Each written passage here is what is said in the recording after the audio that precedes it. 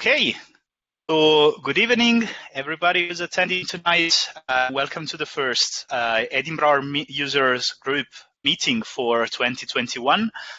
I'm very glad to welcome here two amazing speakers tonight. The first one is Alberto Arcagni. We go way back. I think we did our PhD together, and I was thinking about it today. It was, I think, 14 years ago we started. I'm starting to feeling old. Yeah. So Alberto is an assistant professor in statistics at the University La Sapienza in Rome, and his research is mostly focused on income inequality and well-being, and he also has a nice body of work on networks and partially ordered sets. Alberto authored and maintains 3 packages on CRAN, and he will talk to us about one of them tonight, specifically the one about partially ordered. Our second speaker tonight is Jonathan Sidi, Uni. Uni, thanks for joining us from the US. Uni started using R about 15 years ago while he was studying at the Bank of Israel. And now he's Associate Director of Modeling and Simulation in a pharmaceutical company that uses R every day to model central nervous system diseases. He maintains, I understand, a lot of packages, and both on CRAN and on GitHub. So without further ado, I will let Alberto take the floor and start. We'll have the 2 talks in sequence, and I would kindly ask you to keep your questions to the end. You can either write them in the chat. Mike will take care of writing them down and make sure that no one gets lost, or you can open the mic at the end and just ask away. Okay, so Alberto, the floor is yours. You have approximately 25 minutes. Thank you. Okay, thank you, Federico, for introducing me. Hello to everyone. And I started sharing my screen and immediately start my presentation because Federico, you just introduced me. So my talk of tonight is about a package I started developing in 2016. And it is an application of partially ordered sets in the socioeconomic sciences. I will explain you just the main functions of this package that are listed here, but I can show you also that the package contains a lot of other functions that are listed here in the manual, and I choose to show you these functions. These ones, in particular, the last one that is strictly related with the last development of the methodologies I proposed together another colleague from the University of Milano Bicocca, Marco Fattore. So before showing you the behavior of these R functions, I think I have introduced you the mathematical aspects, the mathematical definitions of a partially ordered set. So, what a partially ordered set is? It is a pair of composed by a set X and an order relation. This order relation is nothing else than a binary relation that is reflexive, antisymmetric, and transitive.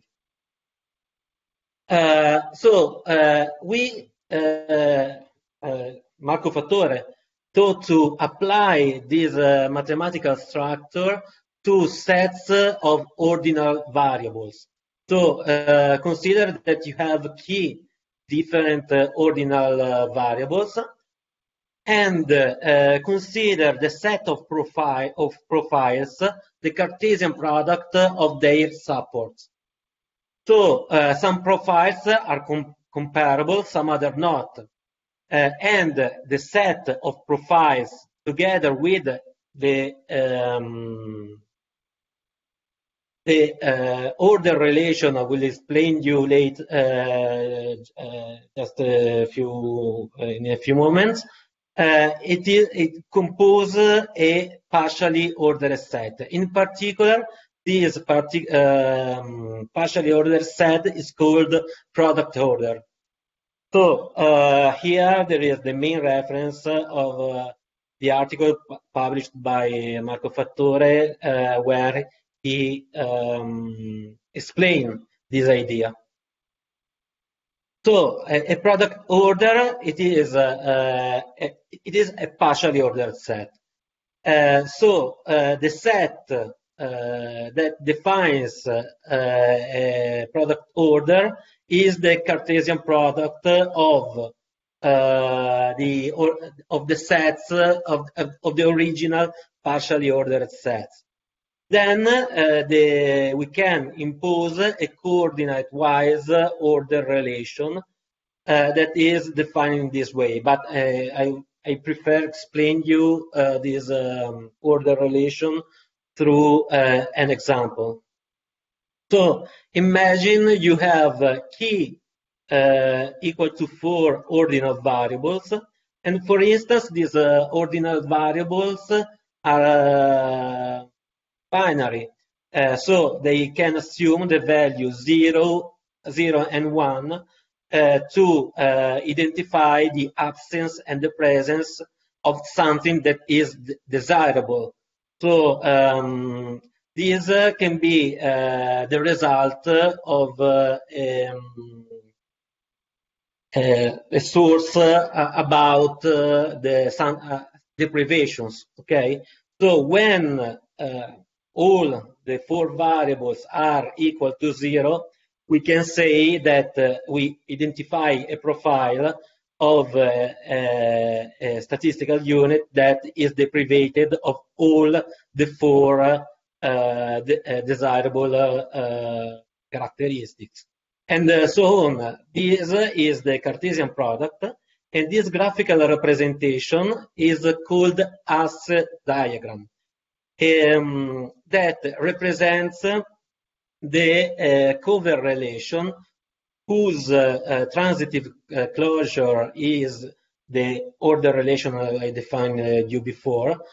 So we can say that a profile covers another one if it is connected from the top to the bottom in this network, we can say, in this network. And if there is a path from the top to the bottom, there is a comparability between the profiles.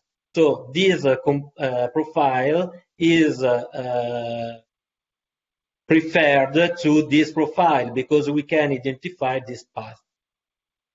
So before talking to you about the frequency distributions on a poset and the fuzzy first order dominance, that is another topic, methodological topic, I showed you the package, how to obtain this result with the package I've developed. So the package is called the parsec, that means partial orders in socioeconomics.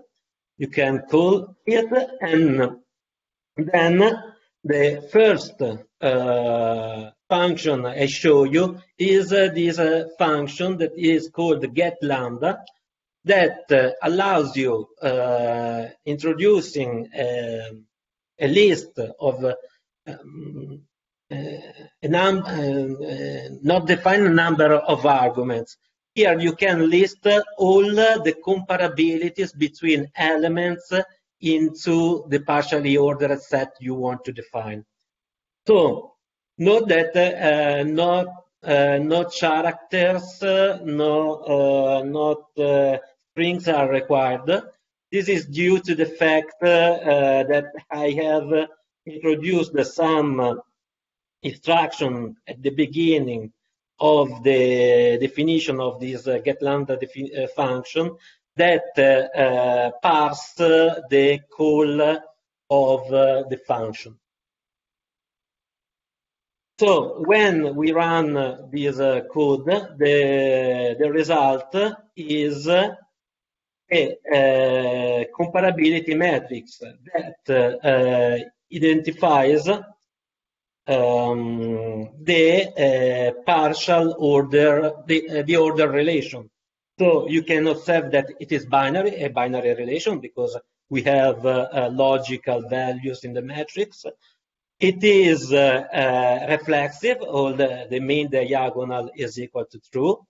Antisymmetric when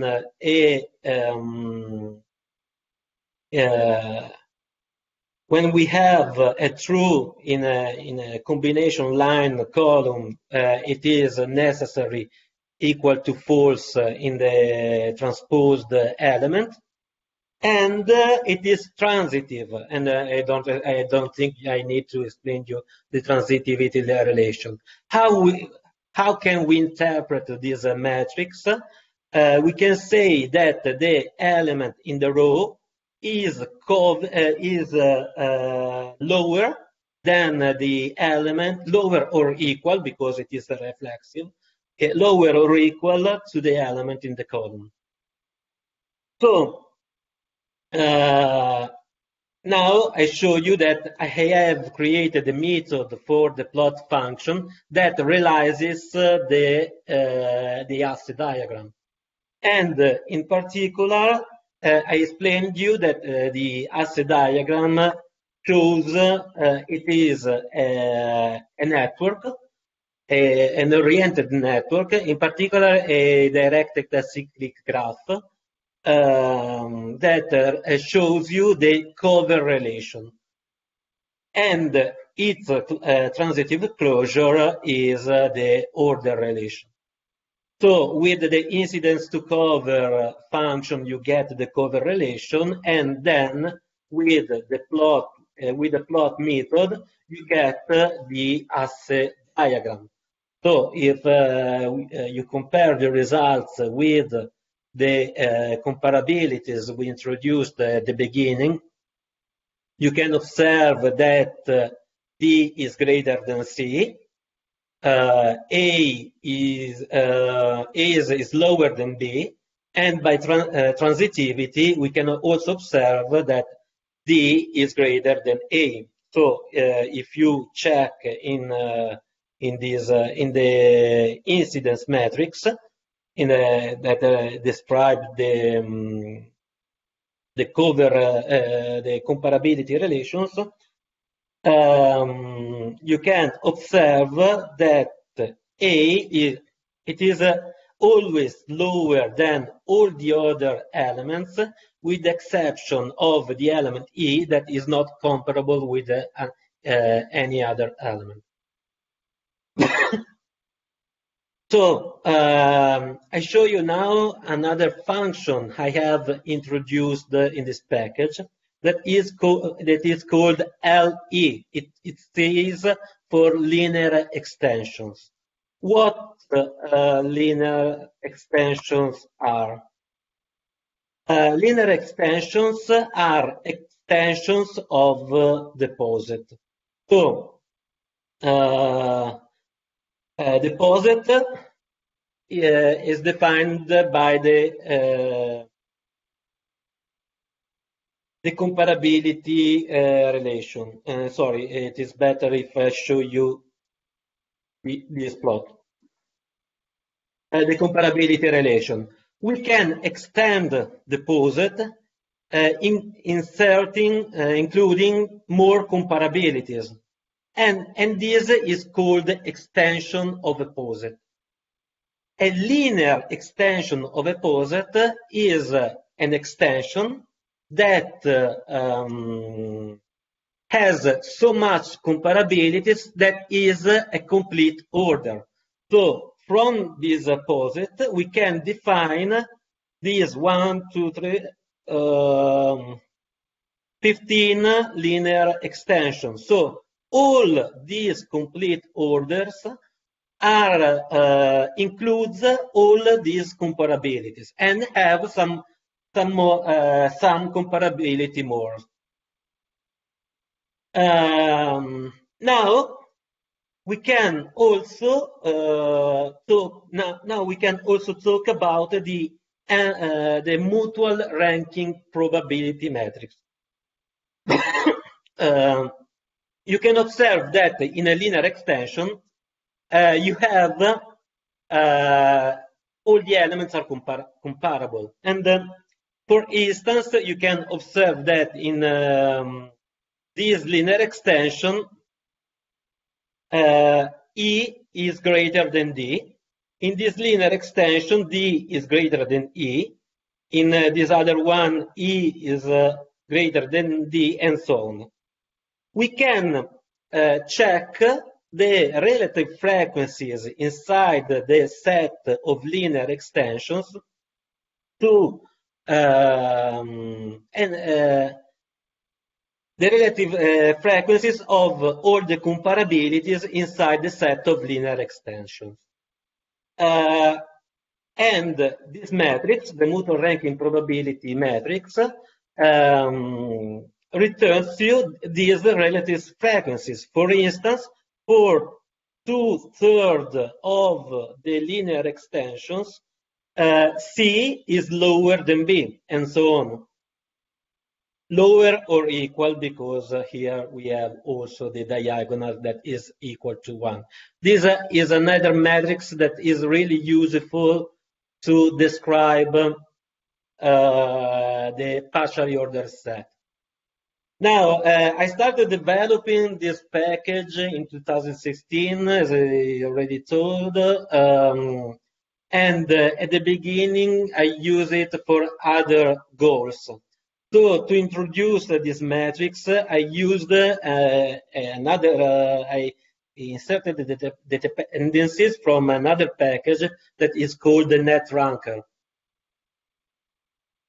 And that returns a result that is similar, and I just adapted it to what I need for what we need for the methodology. I introduced also another dependency because for the graphical representation of networks is more famous, the package iGraph. So I created a function that is called parsec to a graph that convert an object, a comparability matrix, into a graph object of the package iGraph. So we can use the methods of the package iGraph for the graphical representation of the assay diagrams. Here you can observe the direction of the comparabilities. And here I set as default the layout I realized for the previous graphical representation. But then I also observed that in the iGraph package already exists a particular layout that is thought for directed acyclic graphs. That is the graphs that are used to represent the cover relation. So if we try to modify this layout, we get this result that is still an assay diagram. So we can use also this layout of the iGraph package for the graphical representation and to realize the assay diagram. And it is again, we have the comparabilities from the top to the bottom. And the incomparable elements are located at the top of the graph, but you can simply observe that they are not comparable with no other ones elements of the poset. Now, I show you a function that I introduced at the beginning of the development of this package, that identifies from a data frame of at least comparable variables.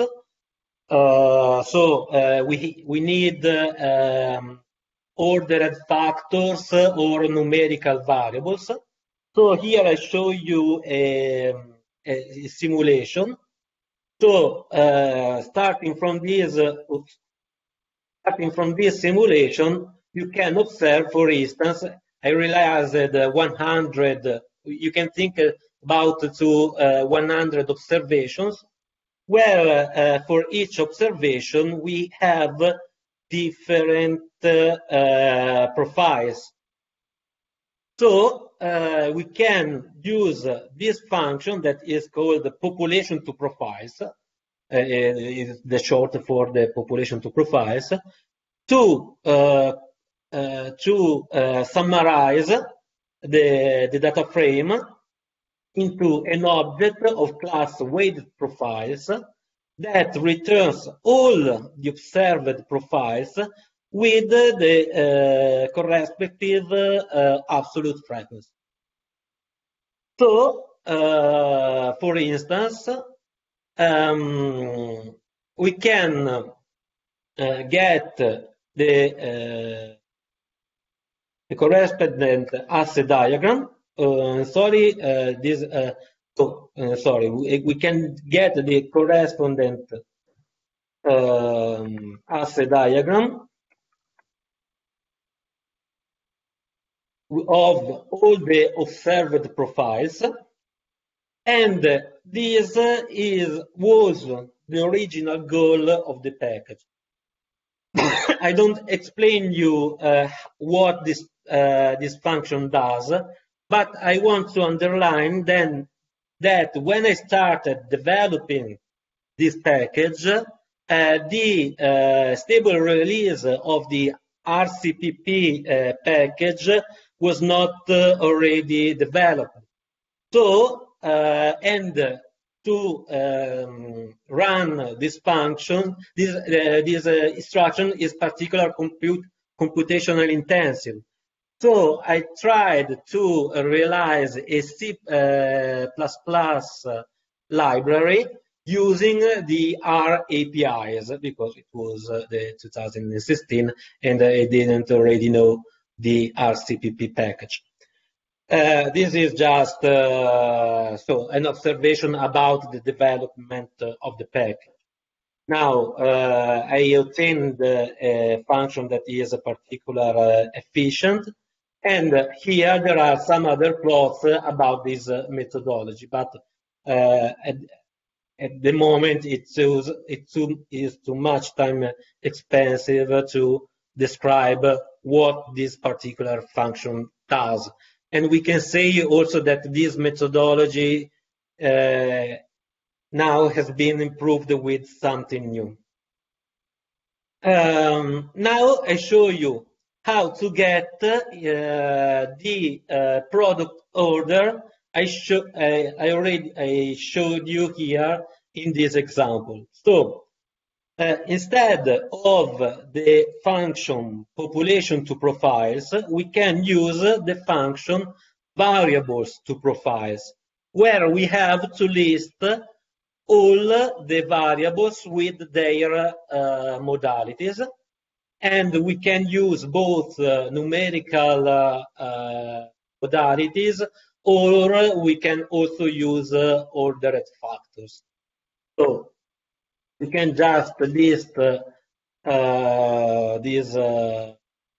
variables with the values 0 and 1, as I described you before, and the result is another list of in this case, all the possible profiles and the correspondent frequencies are all equal to 1. And now that we have these profiles, we can observe the correspondent axis diagram. Now we can go back to the presentation, and now you can imagine a frequency distribution of on this set of possible profiles. So, for instance, here we have a table with all the possible profiles and the correspondent absolute frequencies for 3 different distributions, for 3 different populations. And here we have the correspondent graphical representation where the color is more intense in proportion with the relative frequency. So the goal of the new methodology related to the partially ordered set is trying to compare these populations.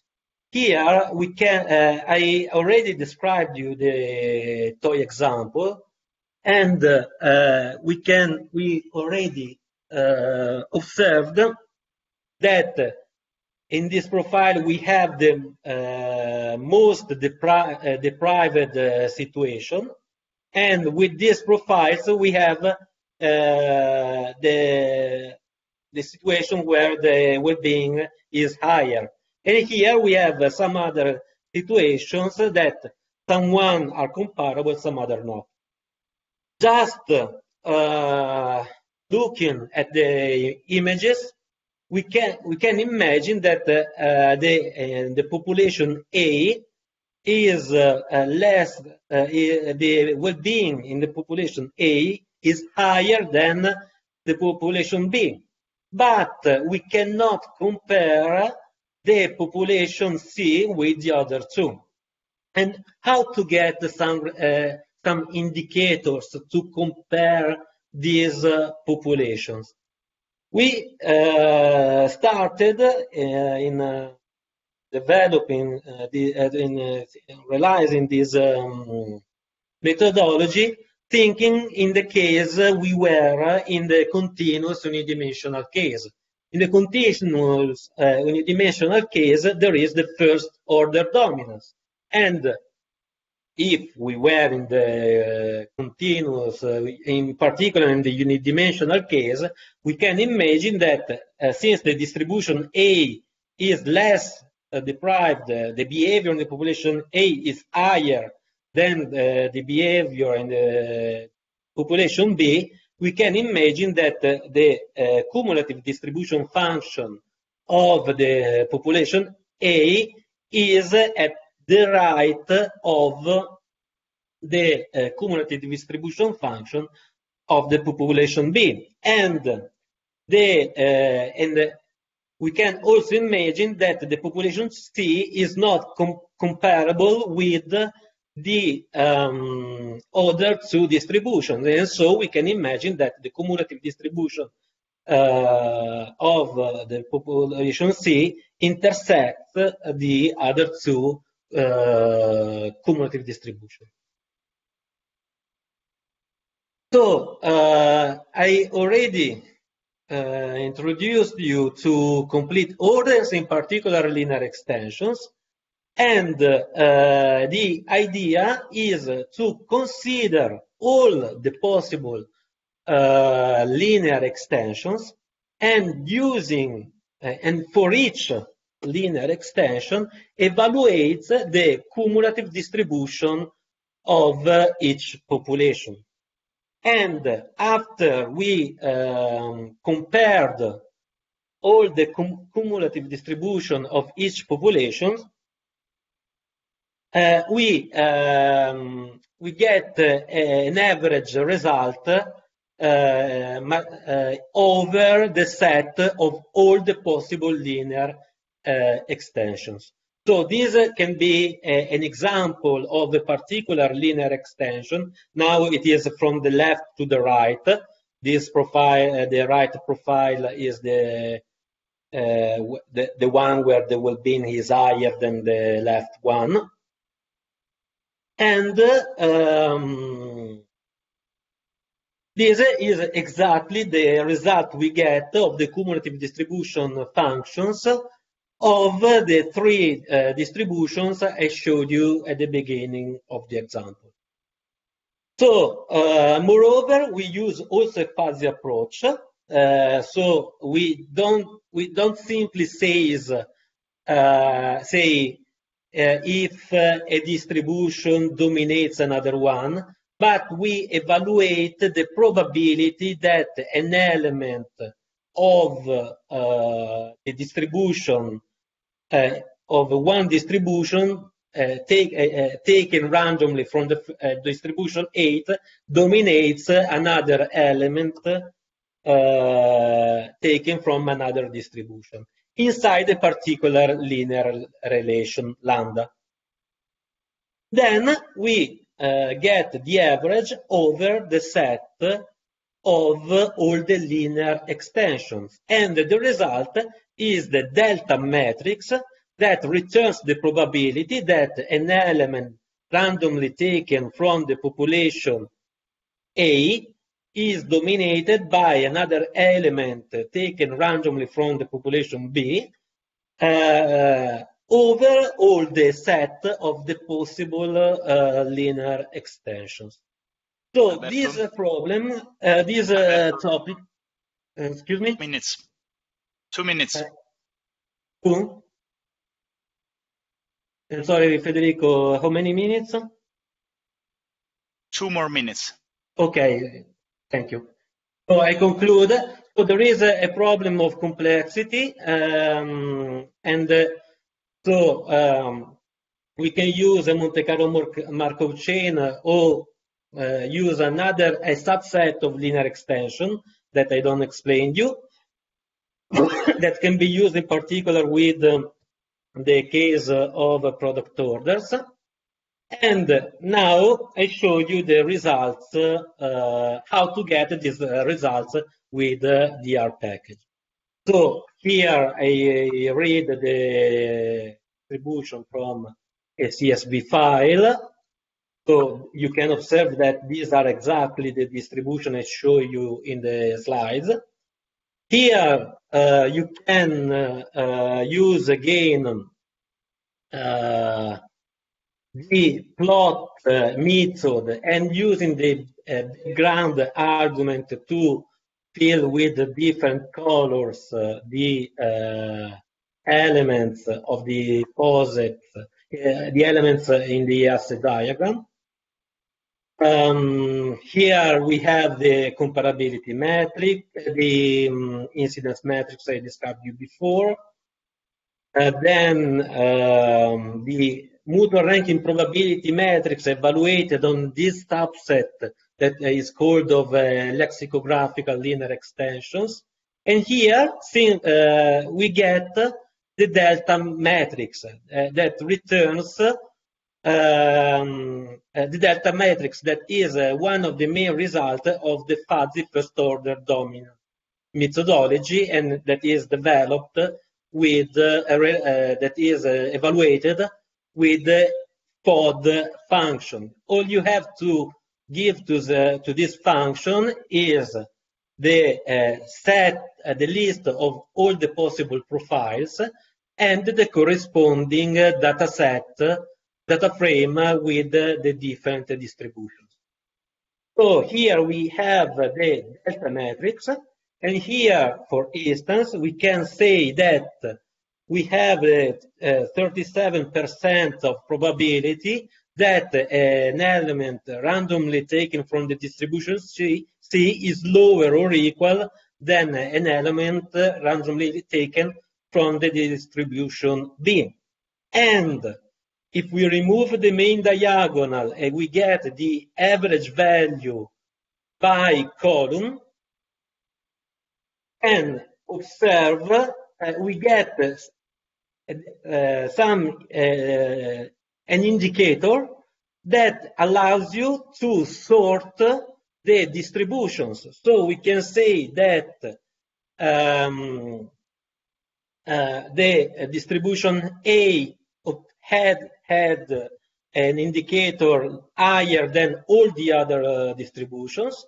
The distribution B returned the lowest result.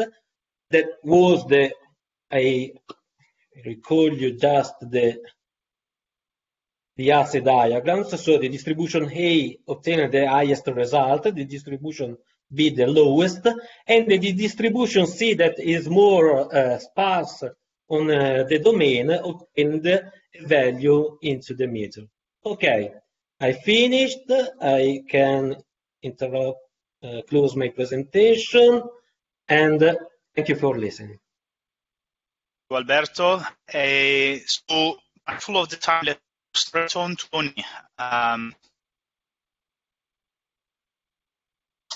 Hello. Yes. So I will share my screen. Thank you, Tony. The floor is yours. Can you see my screen? Yes, perfect. Great. Okay, so hello everyone. My name is Yanni Sidi. I'm going to be talking about unit testing Shiny app reactivity in a package called Reactor. So the motivation for this package, many times the ability to diagnose and resolve cascading reactivity in Shiny, which can be defined as one piece of a Shiny app triggering another piece and then unintentionally triggering more and more pieces of a Shiny app until the full invalidation is over. That can be very time-consuming and waste resources, creating bad user experiences. For people who've made relatively big Shiny apps, that pops up a lot in Shiny. So for this, we're going to go through the framework of unit testing, where a quick definition of unit testing is it's a framework to improve the collaboration across multiple developers, where we test basic assumptions or expectations of how the code works. We use this in our package development a lot. It's a common thing now, thanks to our studio and a lot of people that work on package development. And in Shiny applications, the ability to diagnose and resolve these reactivity problems through unit testing is lacking currently. So the solution is a package called Reactor. And what this does, it is a package that you can both drive an application and set up expectations of what happens when you are driving an application, which I'll explain in a minute. You can find it at the GitHub page, Yanni Sidi /Reactor. So how does Reactor fit in with other packages in the R universe? So there's basically three main packages that can currently do similar things that Reactor does. First, I'll start on the right-hand side. Shiny Test Server. It's a built-in testing area in Shiny where you can create Shiny modules to test environments to verify reactive outputs as they are expected. It doesn't actually check if the reactivity is being triggered correctly. It's just checking that the output is being created correctly. Next, Shiny Test. That's a package that checks the inputs and the UI behavior of a Shiny app. It integrates well with TestThat and continuous integration.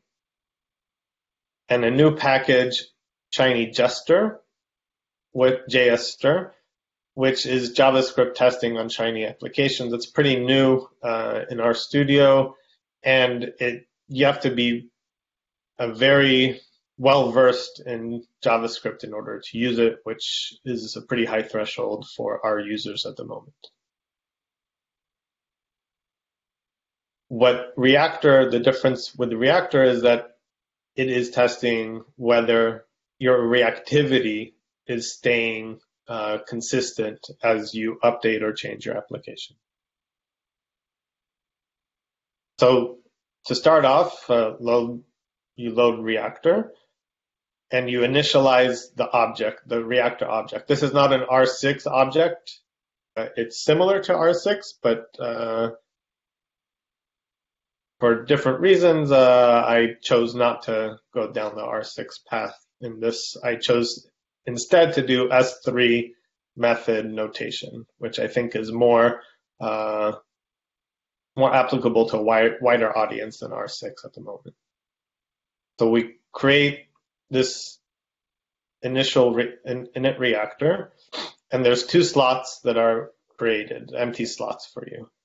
First, the application is where you set the Shiny app that you want to use. You can either use Golem or a Golem package for it, or you can use just a raw Shiny app. And driver, that's the specifications for the WebDriver through rSelenium that will be used in order to host the app. So as I said, for the application, because this is S3, we can just pipe in the output, the inputs. So taking that same object that we had before, I'm going to pipe in and set the run app args with an app directory or a Golem application. So again, object, type it through and give the name of the package. And that is going to set up the application. So what does it look like in practice? So here's a little workflow for Reactor. So first, there's the parent R session for Reactor. You set the Shiny app or Golem. That is going to be activated through a process X child session, which is all behind the scenes for you. You don't actually have to know how to do this. It's going to be hosted on a local host, and the Shiny app is going to be served. The settings in the Reactor object itself are the basic information that is needed in order to run this workflow. So you need a port, a path to run on disk, IP, and if you want to turn on Shiny trace or not in order to have more control over the guts of the app itself. And the app dir is the path to the app itself. Next, the driver. So once we have an application here, we're going to need to set up the WebDriver that is going to interact with the Shiny app itself. So we're going to be sending commands through the WebDriver to the Shiny app that's already defined in the workflow. And I'm going to introduce a new concept here called Where Am I Log, which we'll put a button in that for a second, but that is where the reactivity is going to be logged. To do this, right now, you can either set a Chrome driver, so you're taking the same object, you're adding a Chrome settings with set Chrome driver.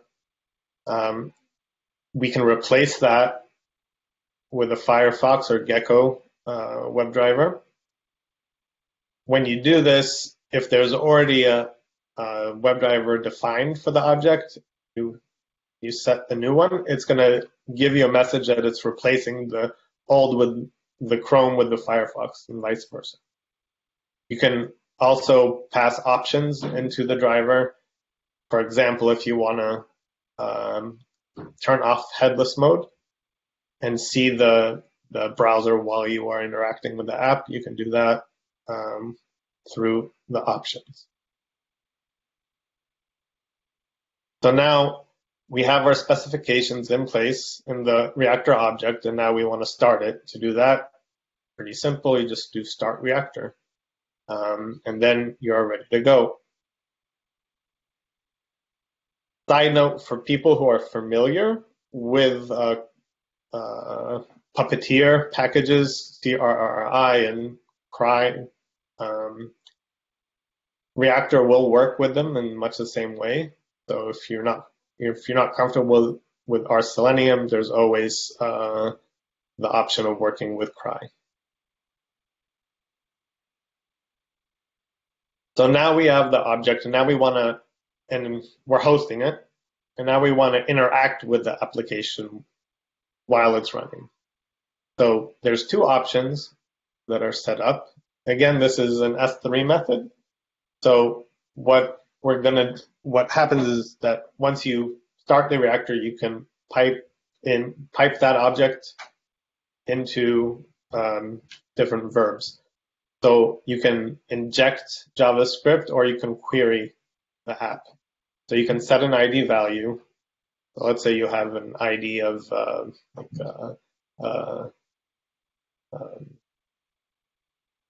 some UI object that you have with an ID. You can set the value of it, like a slider, for example. Or if you're a bit more advanced and you want to just call raw JavaScript, you can call execute, and that will run the JavaScript for you.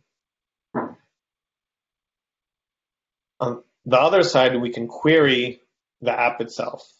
So there's a few nice functionalities here where you can query all the input names of the app, so you don't have to keep them in your head all the time. You can just query them while the app is running. That will also catch if you need the render UI. So if a UI is being created for you as you are running, you can also query that in real time. You can query an input ID, which returns the value of a Shiny input.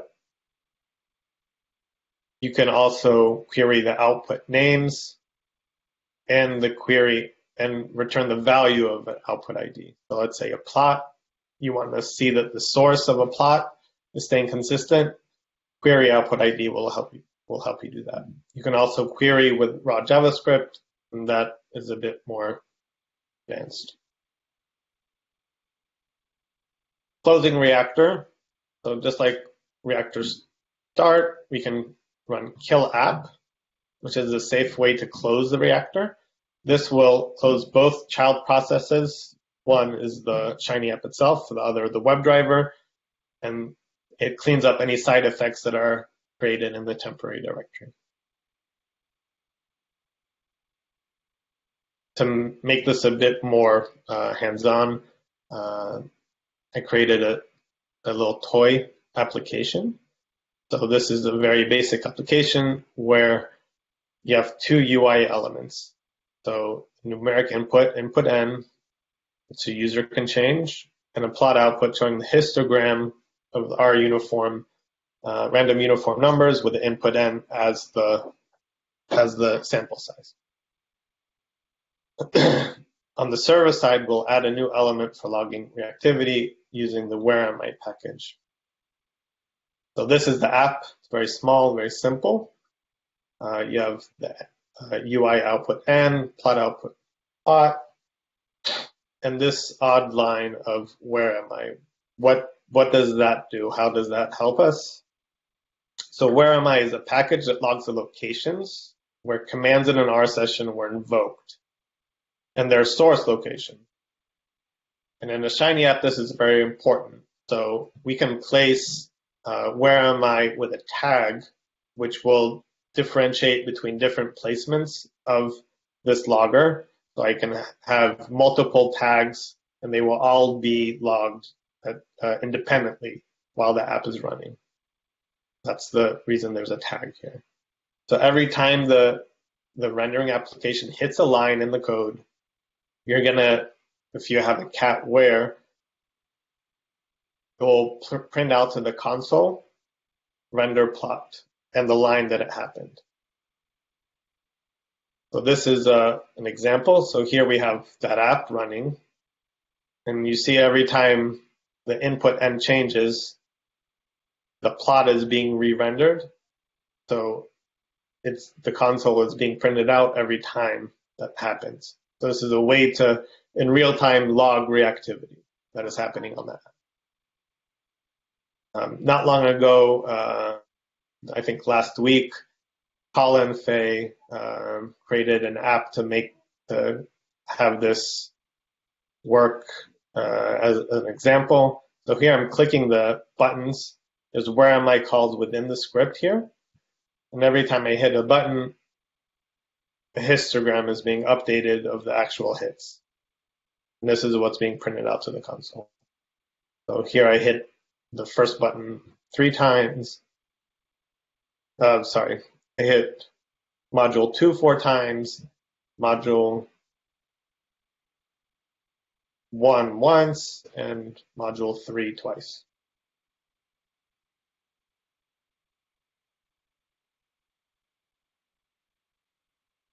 Because reactor is based off of S3, as I said a few times already, this creates a way to create pipelines of interacting with the app.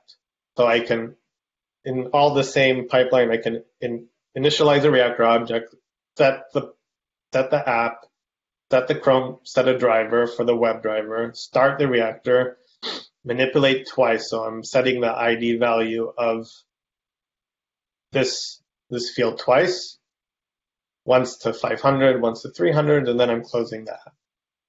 So here you can see that you can start to manipulate the app in a very fluid way, an iterative way, much like you would do with dplyr or things like that, where you're iterating over different scenarios that you want to do. Now we move on to expectations. So here we have the command query with the WebDriver.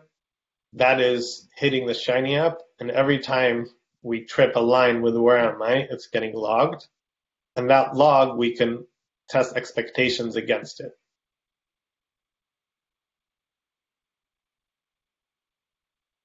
So here, the same pipeline that I had before, I set the ID value to 500. I expect that the plot will be rendered once, the first time. After that, if I set the value again, that counter should be at 2 at that point. So I can expect that reactivity. Many times in more complicated apps, there could be different chunks that are reactive that are affecting a plot, making it rendered twice or 3 times without you even noticing, or worse, you notice and you try to figure out why it's doing it. So this is a way to make it more expectation-based. Another type of expectation that Reactor has is actually testing the busy time that Shiny is working on invalidating after some interaction. So this could be for a single interaction, or you could start to accumulate the time, and Reactor will keep a log of busy times that as you accumulate them. And at the end of the app, when you're interacting with it, you can actually test against that expected time. So if, let's say, you have some kind of a reactive chain that you know is going to take 5 or 10 seconds, if you change something in the app, and it's a pretty big app, you could be making a mistake or a change that causes it to work for 20 seconds instead of the 10 that you expect. So this is a way to test against that and guard against problems. So let's say we take that app that we had originally. So if you have your output plot defined as Shiny render plot and hist stats_unif input n, this is going to be a problem because every time the input n is changed or invalidated, the plot is going to be re-rendered every time. There's nothing holding Shiny back from re-invalidating that every time. And especially for this example, in the initialization, you're going to be hitting that plot twice, initially when the app opens up, and then again when you're manipulating the select input. A way to fix that would be to use Shiny rec input n. And what this does, it forces input n to be in the Shiny environment and changed when if you're going to render the plot. That way you're more in control about what you are rendering and when. This is a bit different also than things like observe event or event reactive, where observe event is not recommended to be used in such a scenario because your Shiny creates internally a lot of objects every time observe event is triggered. So it's not an efficient way to code in Shiny. Now we want to integrate that test that we have into a test that environment. So a way to do this, so this is test that, just like packages or anything else. So I'm creating that same object, so I'm initializing reactor using Firefox and setting the app. So this is still just a shell with a lot of preferences listed inside of it. So I can reuse this. As long as I don't run over the object, it's gonna, every time I start a pipe with it, it's gonna start from this position. And that way I can run multiple tests using that same object. So I can use that object, start reactor, set the ID value to 500, and then expect that counter to be at 2, and then close the app. And then I can move on and do another expectation, exactly the same way. The object, start reactor, do my expectations, and then kill the app again. So I can reuse this object as many times as I want. Directory structure. The test file for reactor is set up the same, exactly the same as we saw for test that, except that the naming of it is a bit different. Instead of a prefix test, we're going to have a prefix reactor for this. This serves a few purposes. First, it isolates the reactivity, so you can call them regardless of if you have, let's say, a Golem app and you have a package that is hosting your Shiny app. You can run these reactivity tests independent of the code testing of the package itself, which is a bit more versatile. Second of all, cover it doesn't work well with reactor. They serve two different purposes. So cover will run on test prefixes. This is a way to get out of cover. And reactor, to call these tests, we would just run test app. So you have a simple way in order to invoke the test. And this is how it looks in the console. So you get information when you're running it that it's attempting to connect to the app. It takes an X amount of time to connect. The bad reactivity, we're expecting 2, we get 3 hits. And then we're testing against the good app, and we passed the test. And that's it. It looks exactly the same as test that. And finally, continuous integration. So when working in version control or collaboration, continuous integration is very important. So this is kind of new for Shiny. I think that this allows for collaboration across development in a Shiny app. So if I'm working with myself, let's say, if I change something in my Shiny app, I want to be able, through continuous integration, to know that I didn't break any expectations that I had. Or if someone creates a pull request to my app, this is a way for me as the maintainer to guard against anything that would break based on any pull request that is created. And that's the way that it looks in GitHub Actions. That's it. So what Reactor gives you, it simplifies diagnosing reactivity issues in Shiny, creates a framework to store and reproduce testing of Shiny apps, can be applied in continuous integration, and creates safer Shiny app development practices for teams to collaborate. Thanks. Thank you, Yoni. Very, very interesting. And okay, so we are running quite on time. It's time for some questions from the stage. I see there's a couple already typed in the chat.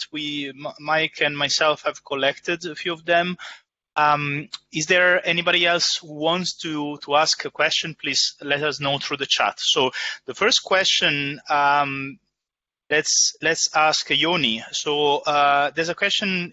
This is super useful, but it's a lot to take in. I agree. It is actually a lot. Which one thing would you recommend starting with when going about using your package to assist testing and set up a better pipeline and better for work? Sure. So one place here, I can share my screen again.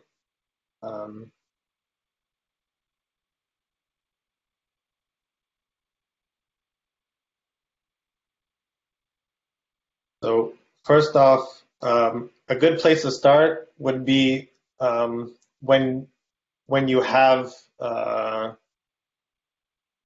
rendering chunks in your app, you can place where am I to see that they're not being hit multiple times. So a simple way would be here.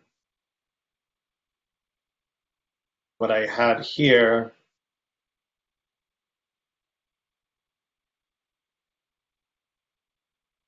app here. So this is a simple example. So here I can put in this where am I call, and I can have it print out to the console.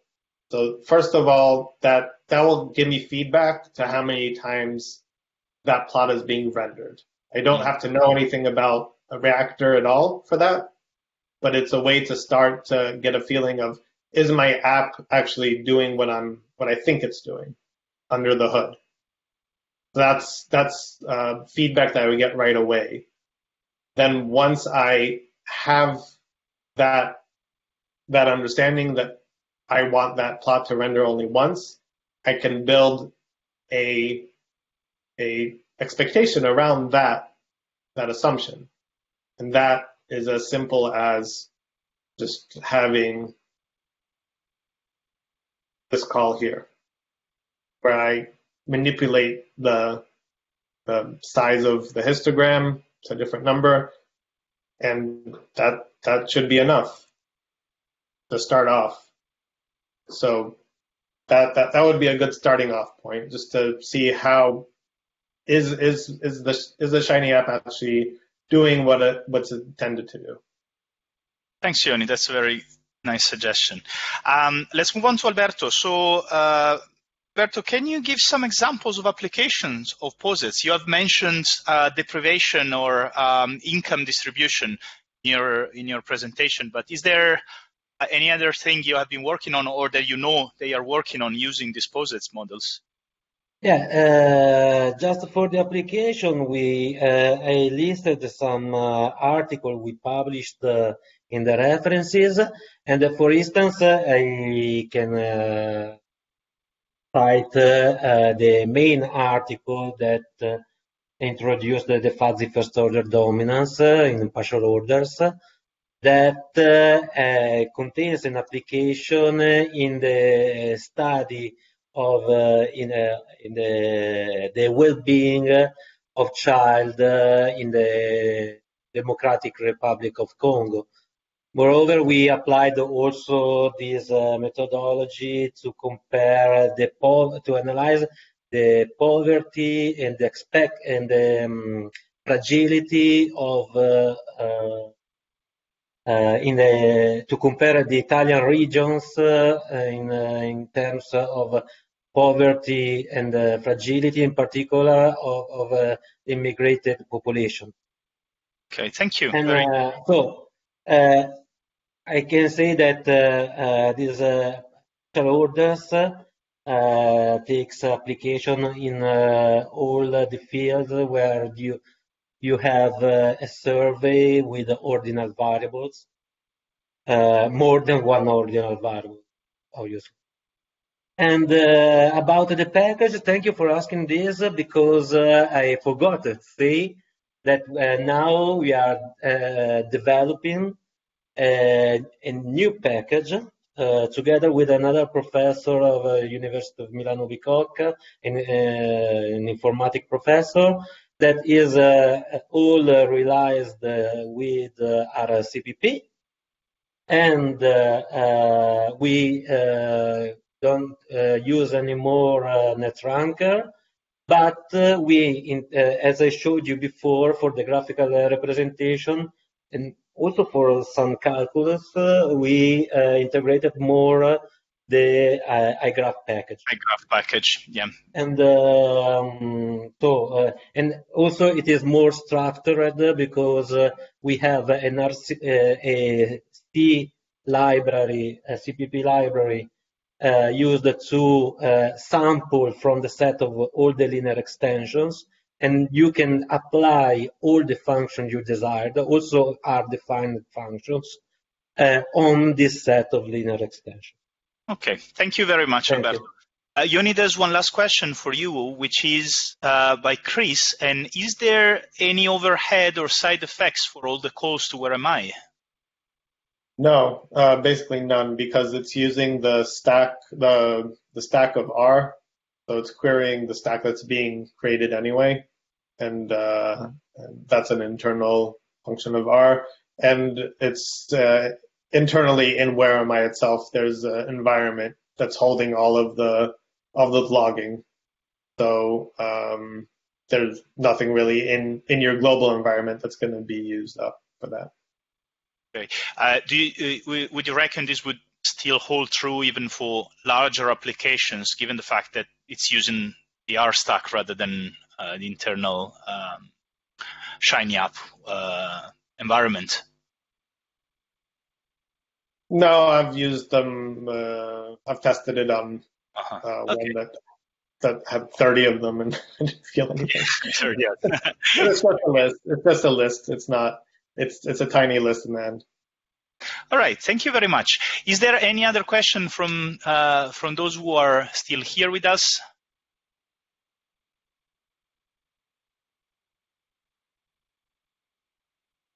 Okay.